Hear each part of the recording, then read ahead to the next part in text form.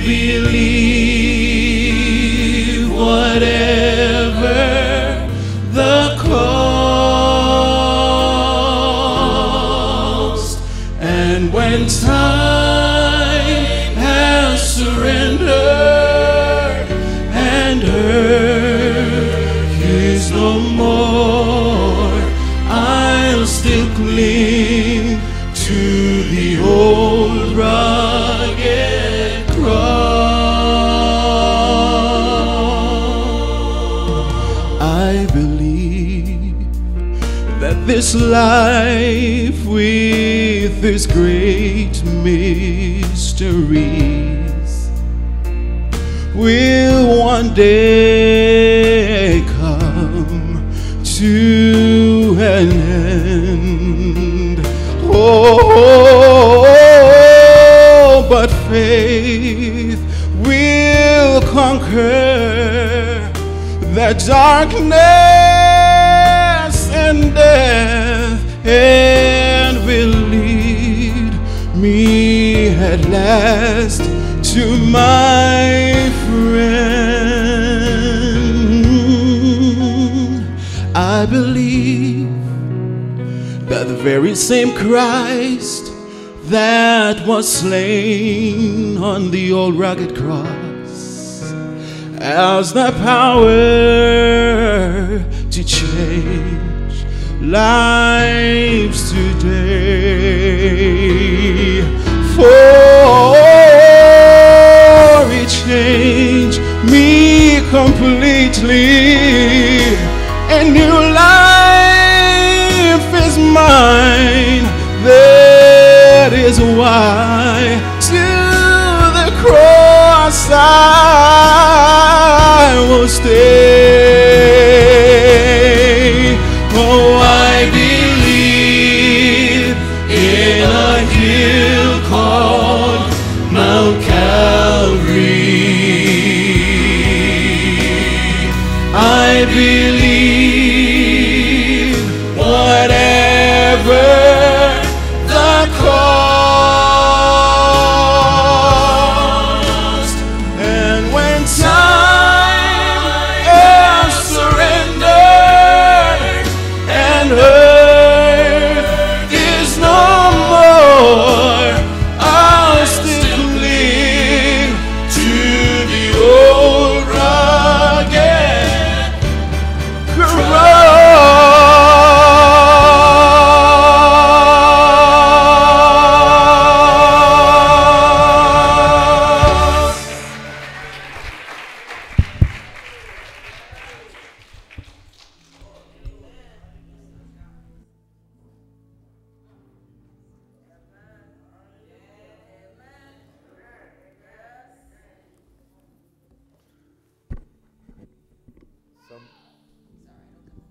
Somebody ought to say amen. Do you believe in the hill called Mount Calvary? Somebody ought to shout hallelujah. What a mighty God we serve. It is a great honor and privilege to be here at this great Central Church of Columbus. I just thank God anytime we get an opportunity just to say a word about Jesus Christ. And I want you to know that whether you know it or not, Jesus is coming again real soon. And I want to be in that number when the saints go marching in. And this week, God is going to take us on a journey. And whatever you do, you don't want to miss one night, because God wants to take us from where we are to where He wants us to be.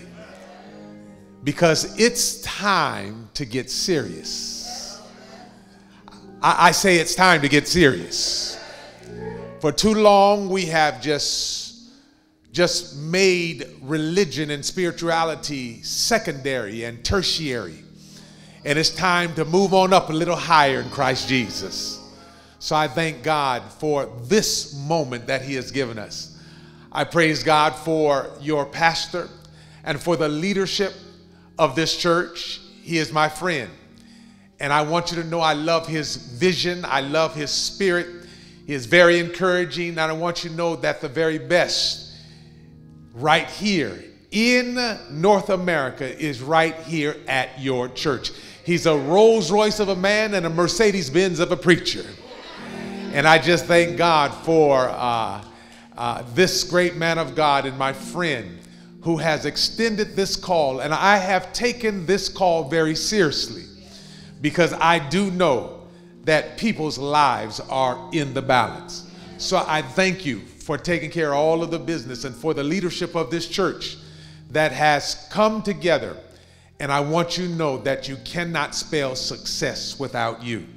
And so this week, it's going to be a wonderful week with Jesus Christ. It has nothing to do with a person.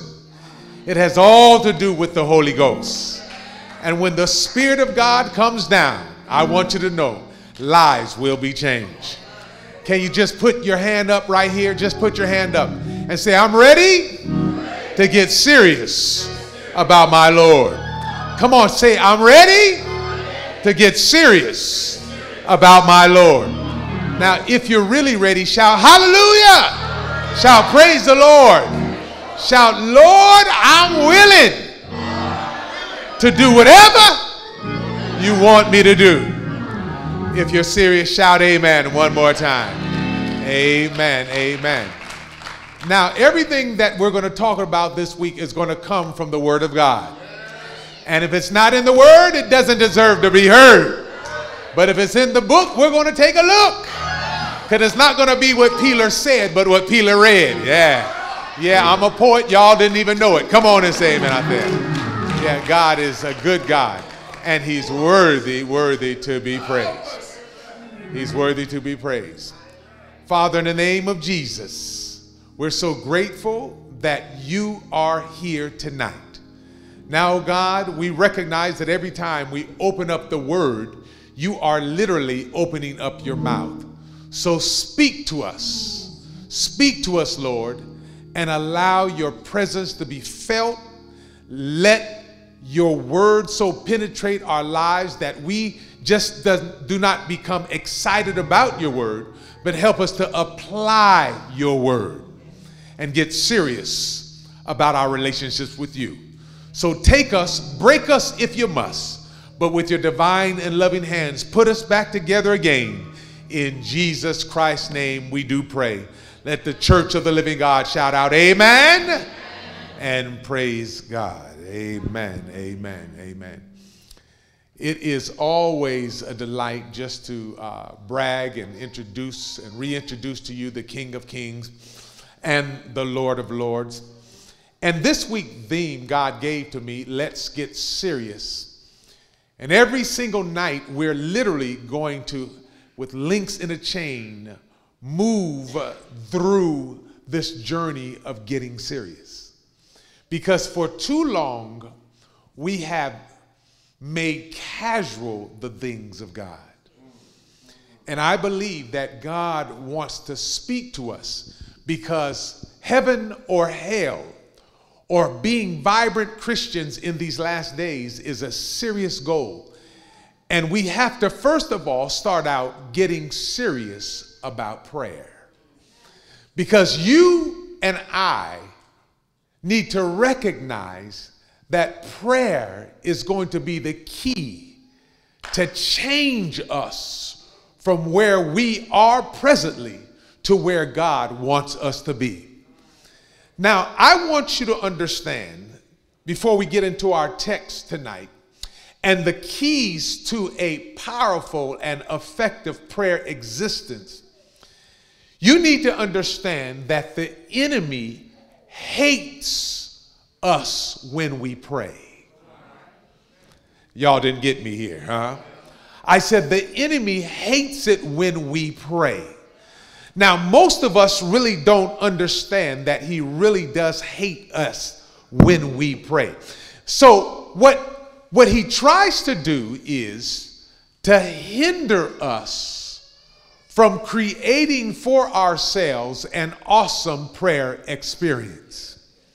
Because he knows that there is power in prayer. Now, some of you are acting as if you don't know that there is power in prayer. Now, if you know that prayer changes people and changes things in our lives and changes and rearranges our priorities in life, if you know it for yourself, somebody ought to shout amen. Because the devil knows that things happen when we pray. See, Elijah prayed and fire came down from heaven. Samson prayed and God opened up a rock basin. Didn't you know that? See, Jabez prayed and God enlarged his territory. Jehoshaphat prayed and gave him victory over his enemies. Jacob prayed and God changed his name. I wish somebody would have helped me here. Daniel prayed and he came down and shut the lion's jaws. Hannah prayed and God opened up her womb and gave her a child. Elijah prayed and a dead boy came back to life. Hezekiah prayed and God added 15 years to his life. Nehemiah prayed and God protected him from his enemies. Paul and Silas prayed and the jailhouse rocked and the chains fell off and sinners came running. What must I do to be praised? I want you to know that things happen when people pray. And things will start happening in your life and the church's life if we as his people begin to prioritize prayer. So I declare that it's time to get serious about prayer. If you believe that, somebody shout amen. Now I want you to understand that he tries to make us so busy with our jobs and our families, the enemy does, to try to keep us from developing a significant relationship with Jesus Christ. Now, did you know that the primary thing for us to begin to really develop a prayer existence is not just to get stuff from Jesus? See, a whole lot of us think that the Lord is some kind of cosmic bellhop that just answers us when we're deep in trouble. The primary objective for us to learn to be intimate with God in prayer is to develop a relationship with him.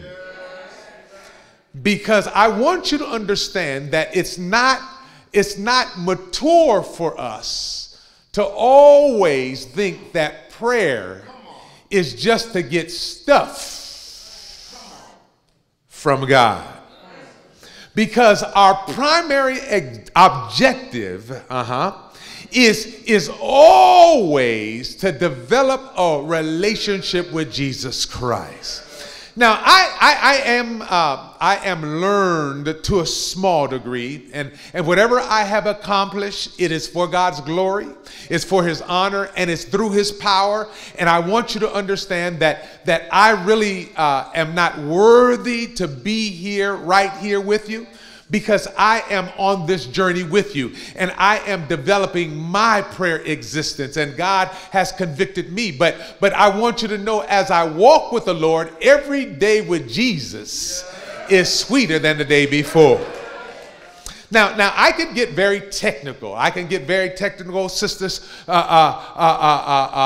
pastor and first elder. I could get very technical. I could literally talk about the kinds of prayer tonight and kind of impress you that there are different kinds of prayers: the ejaculatory prayer, the secret prayer, the family prayer, the group prayer, the public prayer. There are over 18 different types of technical prayer in the Bible.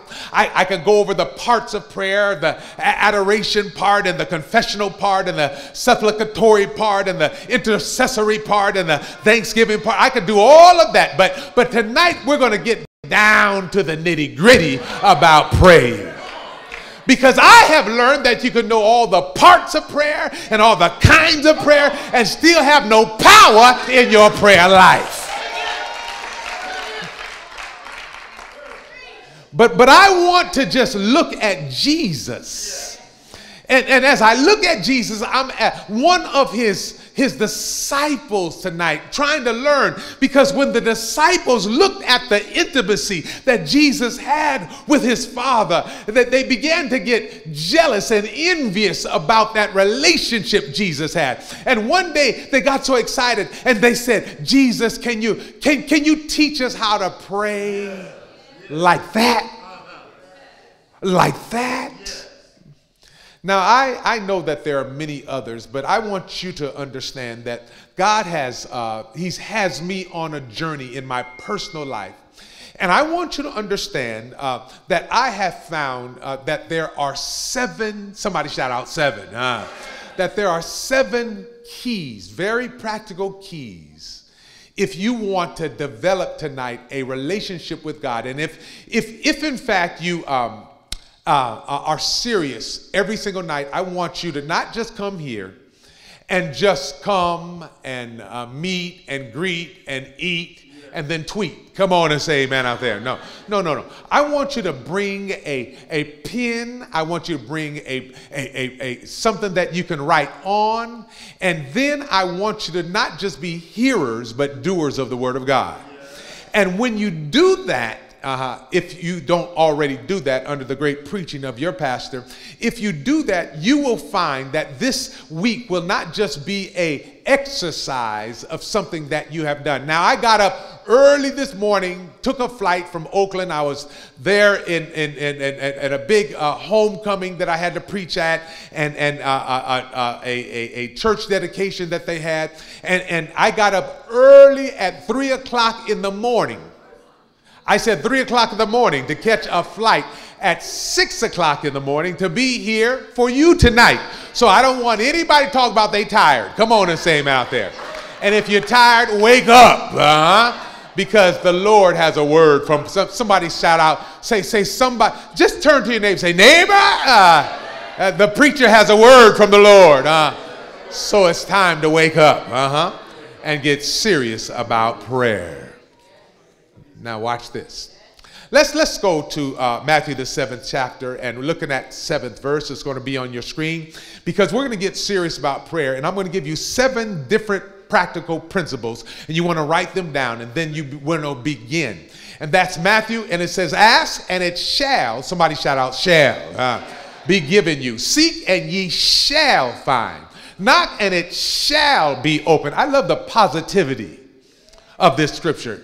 Verse 8, it says this. It says, for everyone that asketh receiveth, and he that seeketh findeth, and to him that knocketh it shall, somebody shout out, shall be opened. Then verse 9 it says, or what man is there of you whom if his son ask bread, will he give him a stone?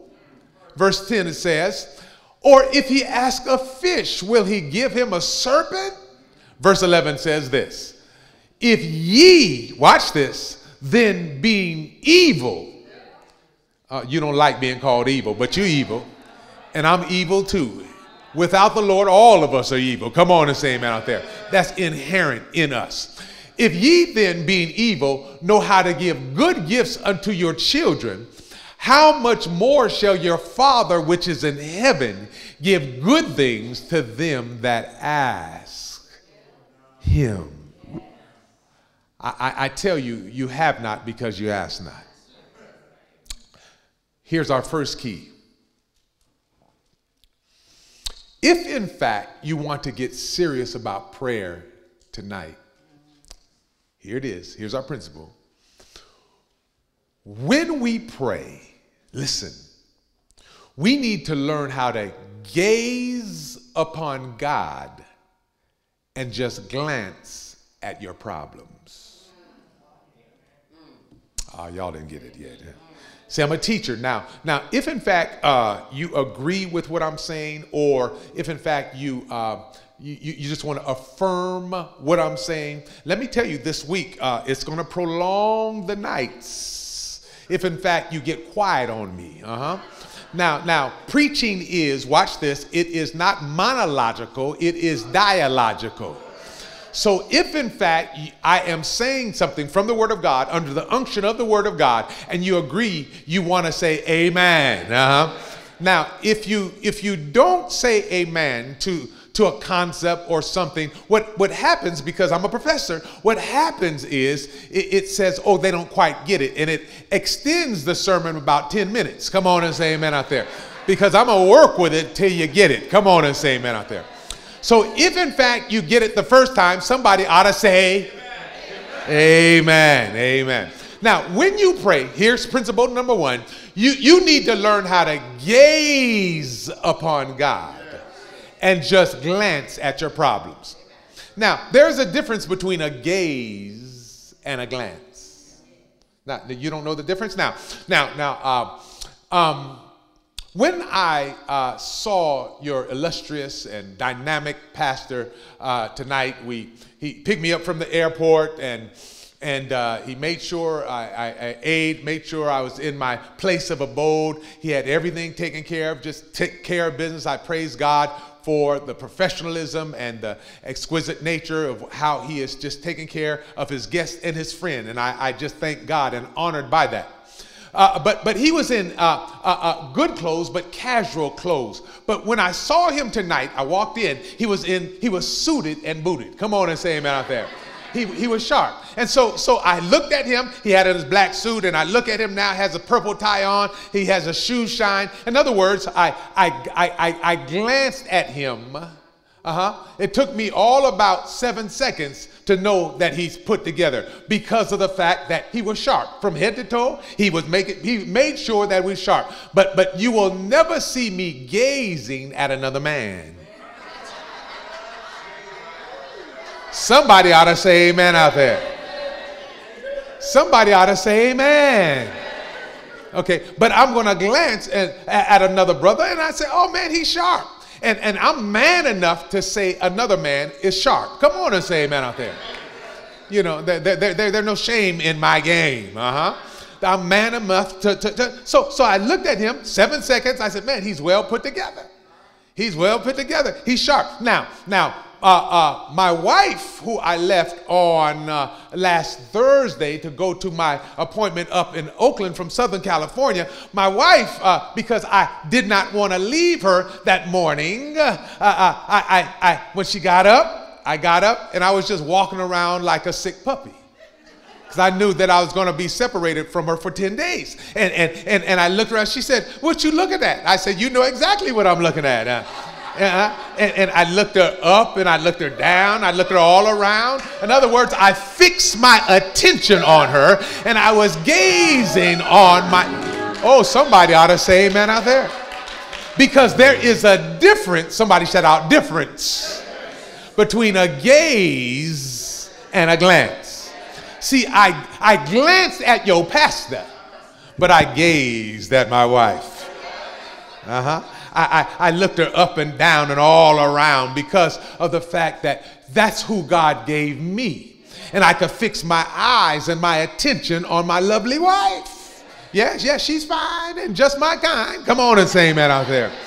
See, when you pray, get this. You need to learn, and I need to learn. And it's good to see my friend and treasurer here and secretary and all of what you is. Come on and say amen. And you do such a fine and fantastic job. When you pray, we need to learn how to gaze upon God. Are you getting this thing? And just glance at your problems. Why do I say that? God gave me this because I recognize, Pastor St. Rose, that God is bigger than any problem that we have. Oh, y'all, come on and say it. See, that's why the Bible says, magnify the Lord with me.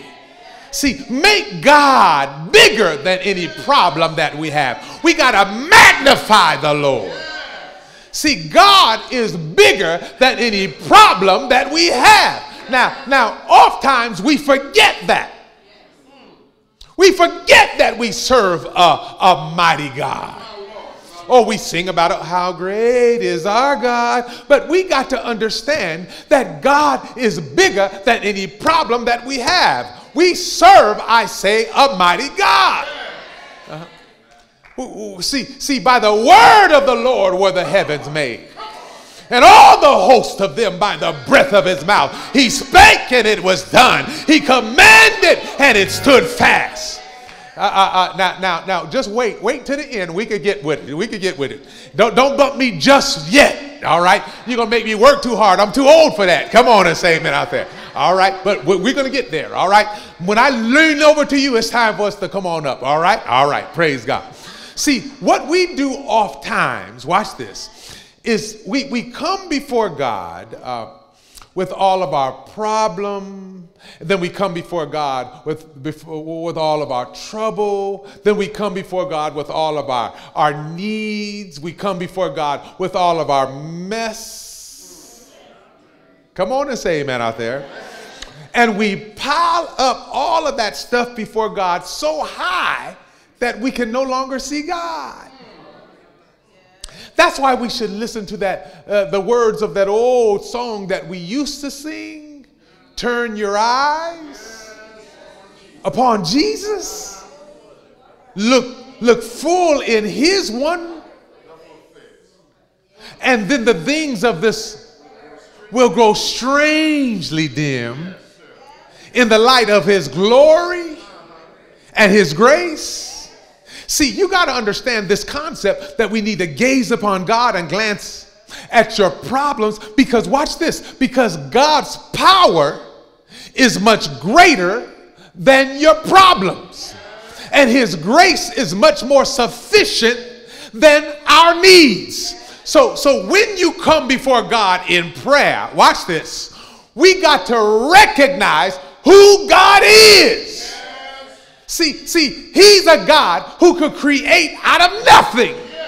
He's the God, watch this, I'm talking about he's the God who's put the stripes on the tiger's back. He's the God who put the stars in their silvery sockets in glory. He's the God who carpeted the earth with grass. He's the God who put the moo in the cow and the cluck in the chicken and the meow in the cat and the bark in the dog. He's a God who can exist in yesterday while he occupies today, while he's penetrating tomorrow, all at the same time. He's a God who can make a way out of no way, something out of nothing. I told you we serve a mighty God. So when we get serious about praying, we need to bow our knees and recognize you're not talking to your homeboy. You're not talking to your homegirl. You're not talking to your road dog or your cut buddy. You're talking not to Oprah or Bill Gates. You're talking to the King of Kings and the Lord of Lords. Somebody ought to say amen. So you need to learn how to gaze upon God and just glance at your problems. See, we got to recognize that God really does know how to fix our stuff. He knows how to turn it around. He knows how to rearrange what we're going through. See, we need to learn how to recognize, say, Lord, because you are God, here's my issue, here's my problem. And Lord, in your perspective, in your time, in your wisdom, do as you choose. And then we got to get to this point. Any way you bless me. I said, any way you bless me. See, a whole lot of times, here we go, we give the problem to God and then tell him how to work it out. He's God. You're not God. Any way you bless me, I'll be satisfied. So number one, we got 7 of them. We need to learn how to gaze upon God. We've had to say, gaze upon God. Glance at my problems. Now say it like you mean it. Say, gaze upon God. Glance at your problem. See, that's the number one key. Okay. Now, did that help somebody? Did that help somebody? All right. You need to focus on who God is. Number 2. Now, the second key is prayer. Here's the principle. Should always be your first response and not your last resort. I said prayer should always be your first response and not your last resort. Now most of us, if we're honest, most of us, we try everything else because we may have gotten a high school degree, a college degree. We think we have experience now. We think that we really don't, we could work it out ourselves. But most of us, even in the church, we try everything else. Well, I've tried this. I've tried that. I've tried psychotherapy. I've tried. I guess I'll go on and try God now. Save yourself all the pain and all the trials and all the heartache and try God first. Come on and say amen out there. See, the reason why Jesus did not sin, the reason why he stayed connected with his Father, the reason why he did not go left, everything that he did on this earth is because he sought counsel from his Father. And that's why that hymn, and I love hymns, I love praise songs, I love from sonatas to shout, I love it all. And I love that brother could sing tonight. Come on and say, oh, Brother Denton can sing, I love it all. But there's something about the depths of the words of old hymns. You know that hymn that says, oh, what needless pains we bear. Needless pain. Anybody else but me have suffered some needless pain? All because we do not carry, not just some things, everything to God. What in? See, we need to get serious about prayer because every decision in life, we need to lay them at the foot of the Master. Little teeny things, they say down south. Little things that you think are little, we need to seek advice from the Father. You need to buy a car, ask God, God, what car represents you best? You need to buy a house, seek God. You need to go to another job situation, seek God. And you know what? The God that we serve, he's honored and he's never too busy to handle our issues. So the second key, and I'm very serious about this, not only do we need to learn how to gaze upon God and glance at our problems, but we need to make sure that we prioritize prayer because it ought to always be our first response and not something that we do because nothing else works, our last resort. But number 3, watch this. It's going to make sense. Pray, listen, out of conviction, not from crisis. Why do I say that? Because most of us call upon God just like we would call upon a police officer or a firefighter or a EMT, an ambulance driver, or even our doctors. We usually do not connect with unless we're related to them or we're married to one. But most of us don't call on our medical doctors until we have an ailment or because we're sick or we need some medication or we need our prescriptions refilled. And see, in other words, we don't call on those professional people most of the times until something is wrong or the need is great and we need to call upon them. And if I, on the first night of this fall revival, if I gave people, and we're going to prioritize, the pastor's already told me, we're going to prioritize prayer this week. Because this is not going to be about any man. It's not going to be about any woman. It's going to be about calling upon God and seeking God's face for a revival. Because I don't know about you, but I believe I and everybody else needed a revival tonight. Come on and say it. See, if I gave people right now an opportunity to give prayer requests, 99, I would suppose, 99.9% of our prayer requests would be for a crisis type of situation. Pastor Peeler, please pray for my daughter. She's getting ready to have surgery. That's good. Pray for my son. He done left the church and he's out there hooked on drugs. You know, that's good. And you want to make sure that you lay those issues and problems at the foot of the Lord. Please pray for my job situation. This thing is rough out here. I really need a job. Pray for my home. I'm getting ready to lose it. Pray for my husband. He's cutting up again. See, most of our prayers are because out of crises situations. Mm-hmm.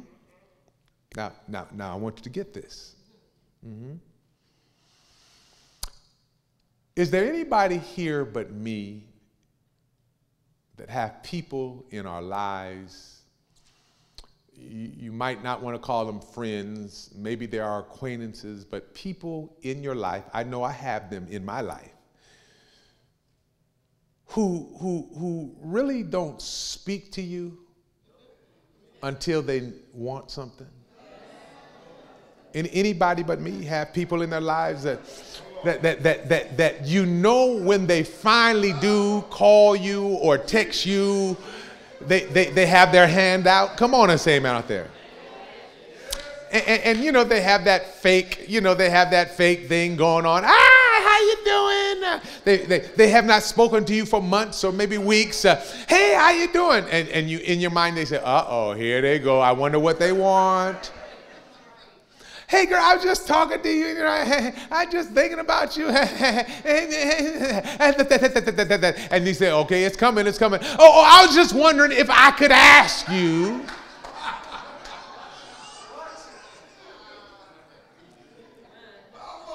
Now, how does that make you feel? Here's a person that cannot speak to you until they have their hand out. Now, just think about, because the one we claim to be our best friend is the King of Kings and the Lord of Lords. We sing hymns like, how great thou art. We sing praise songs like, how great is our God. We sing songs like, what a mighty God we serve. And yet, watch this, some of us do not talk to him until we have our hand out. See, sometimes we need to just speak to God, not for what we need or what he's done, but for who he is. Somebody ought to say amen out there. Sometimes we need to come before his presence just to praise him, because he's God all by himself. See, sometimes we just need to go before him and not ask for anything. Just say, God, you're worthy to be praised. See, most of our prayers is because we want a handout from God. Give me this and give me that. I wonder how God, who has feelings, must feel that we cannot speak to him until we need something. But as children of God, we need to pray because we need to be convicted that it is good to pray. Men shall always pray and not faint. We need to pray because God says it's good. We need to pray in good times and bad times. We need to pray, watch this, in these last days, we need to pray before our crisis comes. So parents, you need to pray now for your children that they come to know Jesus Christ as their Savior. I have 3 daughters, and they're all good daughters, you know. Nobody's perfect, but I want you to understand that when they were young, I used to pray for their future husbands when they were little. Come on and say amen out there. And I did that because once they get married, I want them gone for good. Come on and say amen out there. And don't come on back to the house. Yeah. I love my girls. Now, crisis will come. Into each life some rain must fall. Yeah. There's going to be some drama in all of our lives. Yes, the devil will make sure that crisis will come. But what I am saying, if you have a systematic prayer life, your crisis will decrease because your prayer conviction has increased. Because when you get to know God for yourself, when you get thick with God, he will begin to show you the way, step by step by step by step. Pray for conviction, and not only from crisis. Somebody ought to say amen out there. Number four. I want you to learn, if you want to get serious about prayer, and I know I do, I want you to begin to pray in the Spirit. Uh-oh. Yeah, you're going to need to learn how to pray in the Spirit. Uh-oh, what this bald-head California preacher talking about praying in the Spirit?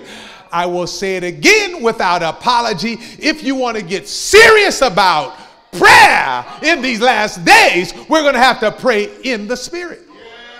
Or with the Spirit. Or with the aid of the Spirit. If the person who's running the media or the graphics, Romans 8th chapter, Romans the 8th chapter, and we're going to look at 2 verses because it looked confused and you just added 10 more minutes to the sermon. All right, good. Because you guys look dizzy and dazed when I say pray in the Spirit. What us gonna do? What him saying? Come on and saying that. Well, I'm gonna say it, and God is gonna convict us tonight in the name of Jesus. All right, pray in the Spirit. Romans 8:26 and 27. If the person can just work that out. All right, here it is. It says, likewise the Spirit also helpeth our infirmities. Likewise the Spirit also helpeth for we know not what we should pray for as we ought. Did you get that? Yeah, some of you think, well, I know what to pray for. No, you don't know what to pray for. The Bible says, just in case you want to get mad at me, the Bible says, for we know not what we should pray for as we ought, but the Spirit. Somebody shout out, but the Spirit.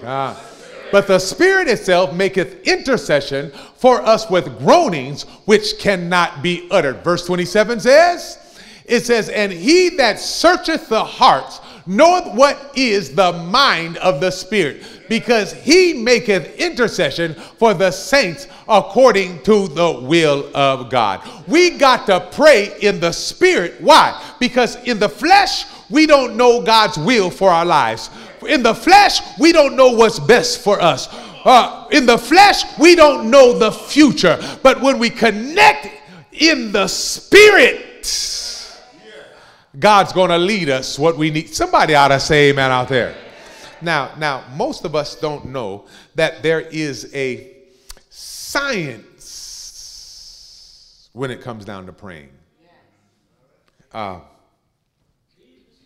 Did you know that, matter of fact, every time you pray and every time I pray, that there is a connection that is going on with all the entities of heaven. See, some of us think that God is impressed with our language and our diction.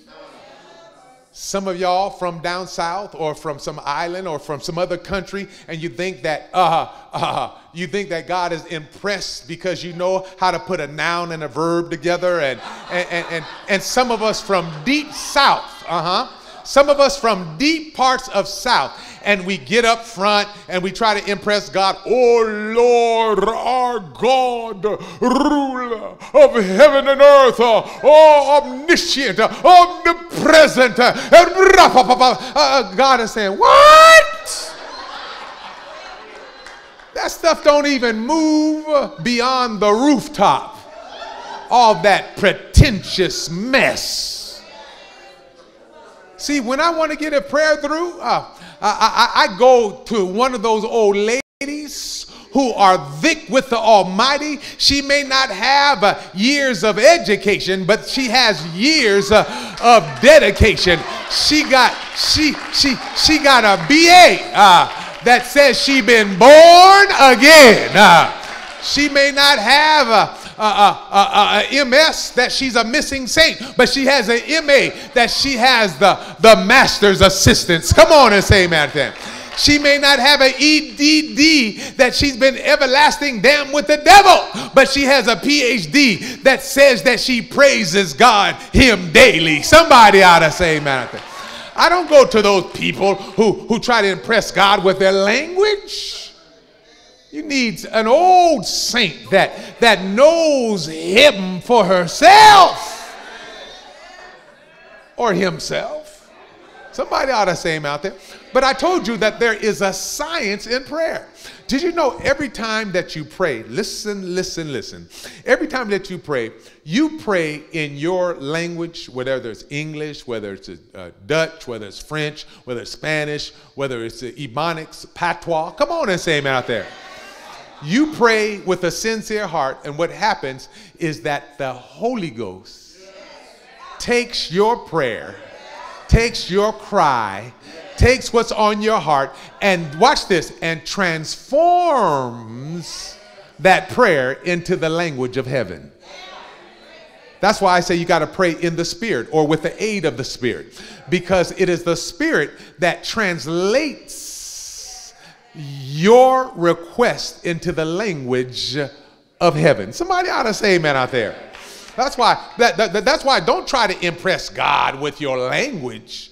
Make sure that you have a sincere and pure heart and that you are praying in the will of God. And so God sees that, and the Holy Spirit, he takes your requests and he translates that request into the language of heaven. And you know what the Spirit is saying? The Spirit says, you know, what they're really trying to say, God, is this.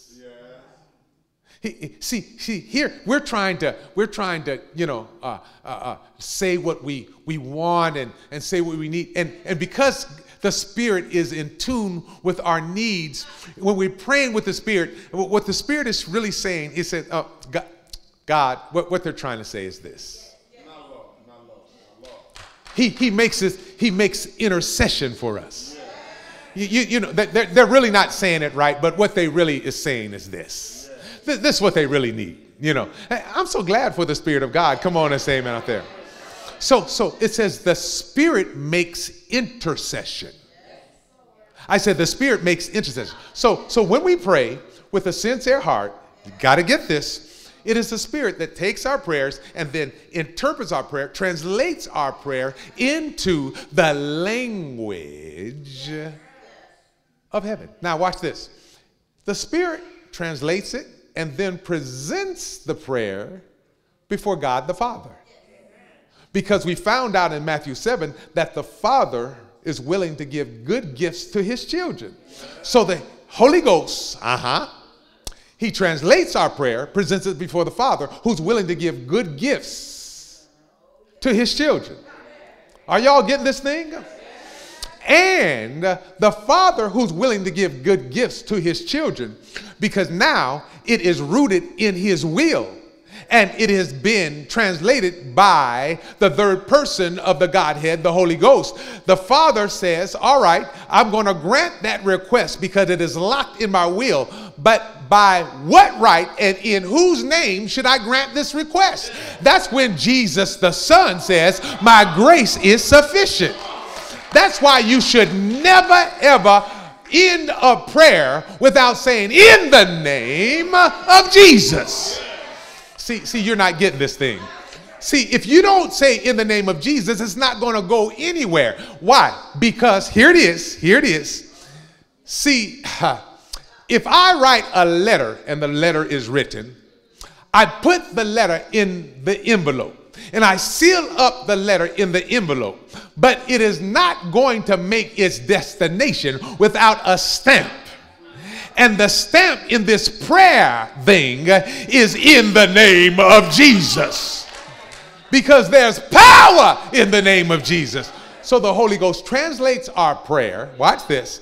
God is the giver of every gift. He's the answer of our prayer, but Jesus is the enabler of our prayers when we say in the name of Jesus. And so watch this. The Godhead works together in the answering of our prayers.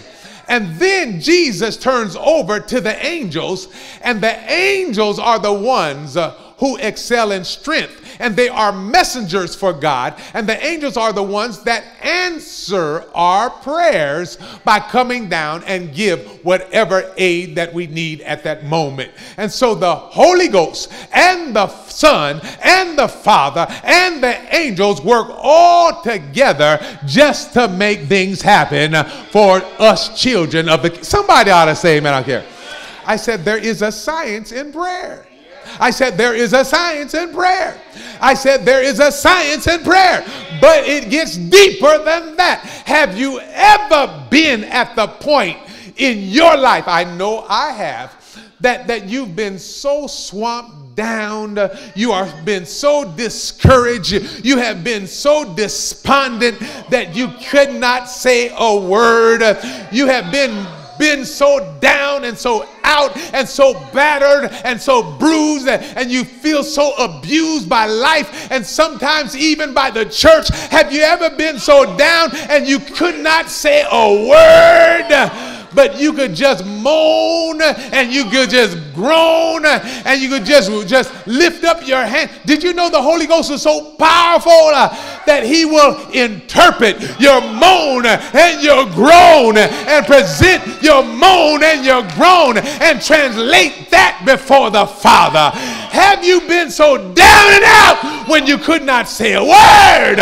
It is the Holy Ghost that interprets your moan and your groan. Somebody ought to say amen out there.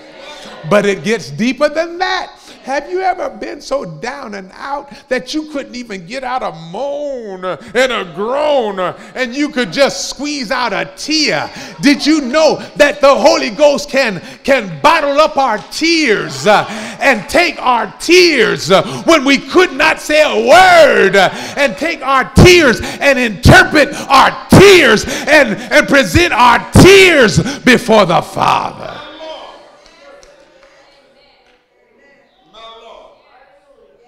That's why we need to learn how to pray in the Spirit.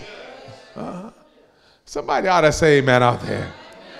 God is not impressed with your language, but the Spirit can read our moans and our cries and our tears when we can't say a word. And he understands what we're going through. And he interprets. That's why black folks and people of color, we have traditionally always have prayed in the Spirit. That's why we sing songs like, I love the Lord. Watch this. He heard my cry. Listen to it. And pitied every. See, y'all didn't get that theology. And pitied every. Long as I live. And troubled rise. I'm going to hasten. See, y'all got to get this theology in our songs. I'm going to hasten to that throne. We got to pray in the Spirit. Why? Because we don't know what to pray for.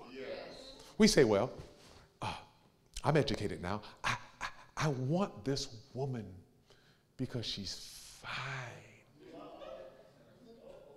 And I know she's for me. I want this man because he's tall and tan and terrific.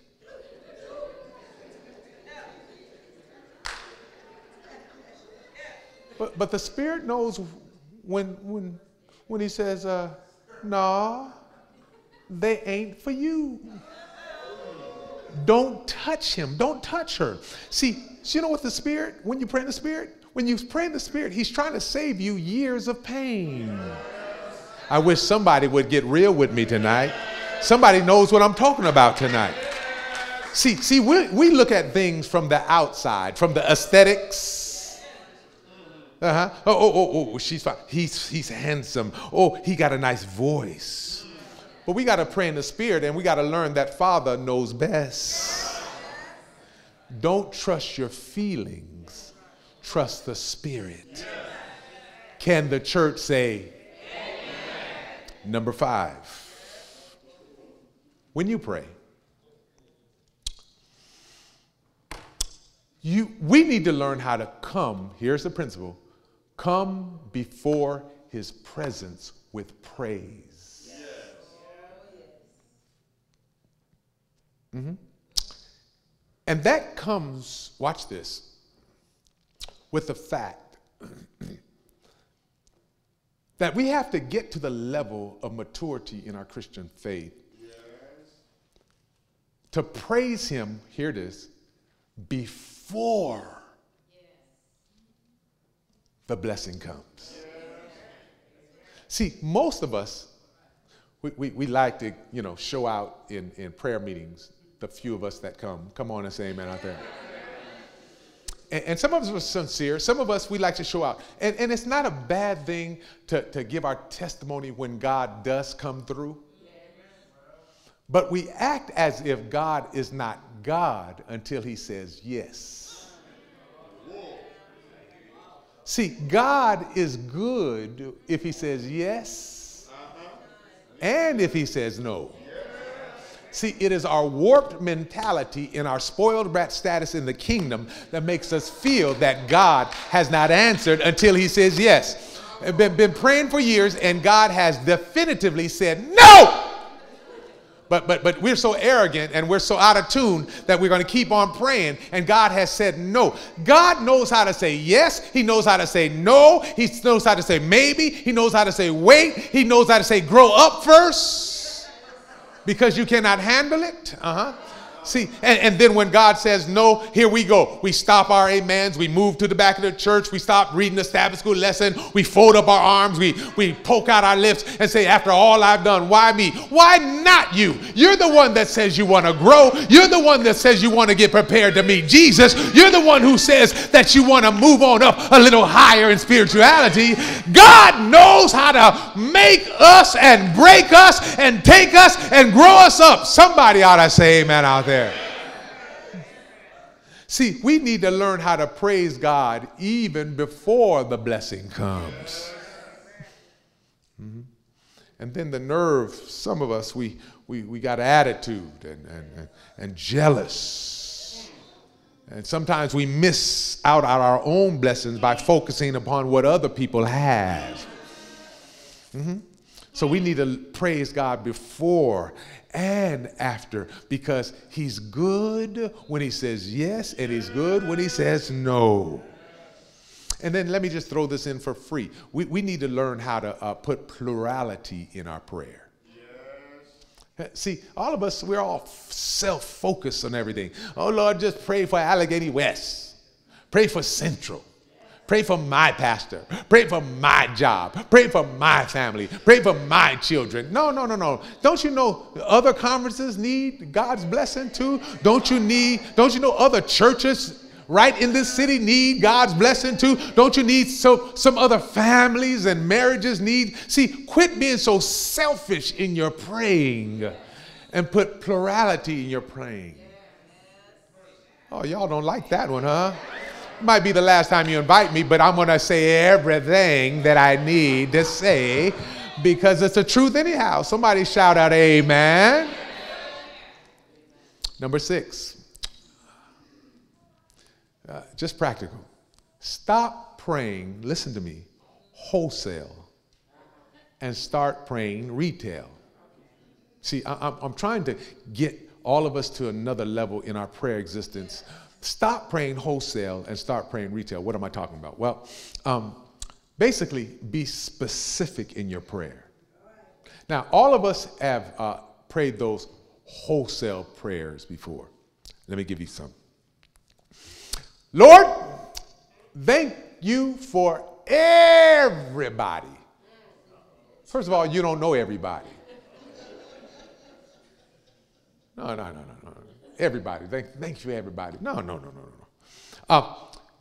Here's another one. Lord, forgive me of all my sins. No, first of all, you don't do all sins. You lie. You gossip. You're a busybody.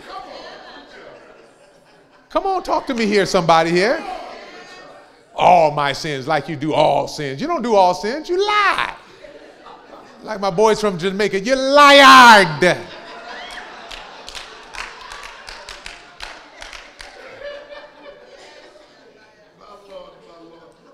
We need to be specific. Pray retail.